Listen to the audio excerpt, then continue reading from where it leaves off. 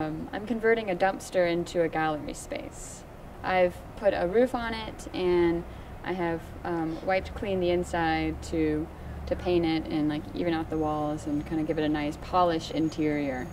Lindsay Pennington is a sculpture student. Much of her practice involves turning discarded materials into works of art. But this time, she's creating an area where others can display their art. I'm not going to really hang anything in this space. It's more about just like presenting it as like a creative art space. The electricity she installed makes these lights just right for gallery showcasing. I want people to feel that they're in just another like space, like it's not a dumpster anymore. To take away from the dumpster feel, Lindsay has given these walls about 2 layers of paint. This helps create that gallery ambiance. It also allows this dumpster to last longer. When the steel is exposed and it gets rained on, it could rust. So, any additional layers of paint are going to protect it a little bit.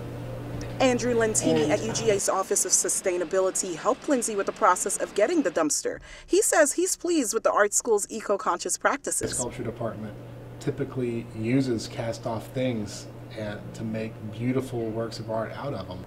But to some, Lindsay's dumpster is still just a place for trash. As I was painting the rear wall of the dumpster, some people walked by and assumed it was still a dumpster and tossed a Coke into the dumpster, and it landed on me.